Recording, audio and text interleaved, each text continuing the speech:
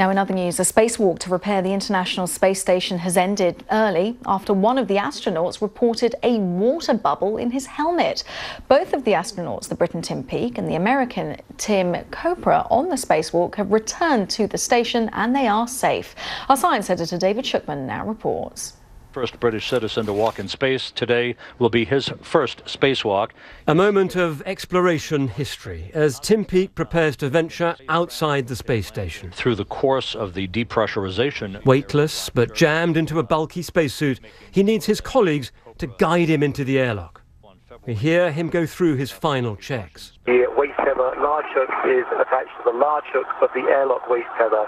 There have been plenty of spacewalks before, but they're always hazardous. And at about 1 o'clock, it was time to float out. It was dark when he emerged, a tiny figure against the vast space station. Hey, Tim, it's really cool seeing that Union Jack go outside since it's explored all over the world.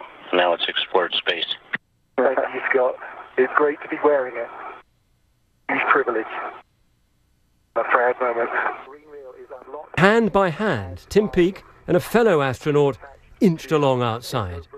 Yeah, Tim, that's perfect framing right there. We like that. Filmed by his American colleague, Tim Peake is perched at the very edge of the space station, in position to help carry out a key repair job.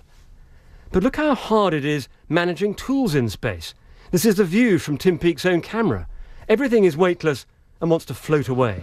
All right, gentlemen, looking great. Glad to see you both out there together on the tip of the world. Stepping outside the International Space Station is always risky, but spacewalks are essential to build and fix things. Now, the astronauts emerge through an airlock here. And if we take a closer look, we can see how they had to make their way about 60 meters to replace what's called a sequential shunt unit. That's part of the power supply connecting the solar panels.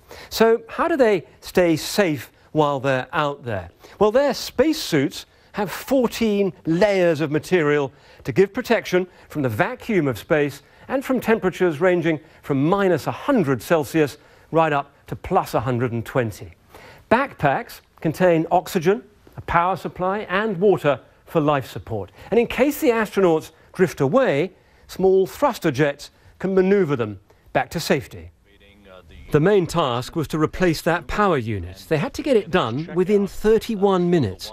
Because that's how long night lasts on the space station, and if sunlight hit the solar panels, they could have been electrocuted.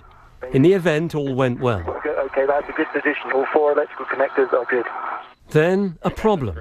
We know it's a small amount of water. If there's any way to get a temperature of the water, I don't know if you can move it around to get to that, or to try to drink it and note the taste. Water was found in the helmet of Tim Peake's companion, Tim Kopra. It's about 3 inches above my head. And if I can make it mobile. They were ordered back inside. A syringe was used to collect samples of the water. This matters because 3 years ago, an astronaut nearly drowned in his spacesuit.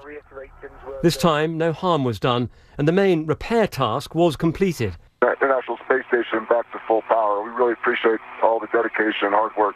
But there'll be questions about what went wrong, and all of this is a reminder of the dangers of working in space. David Shukman, BBC News. Outstanding job, guys. Yes, it's good to hear that they are both safe and well.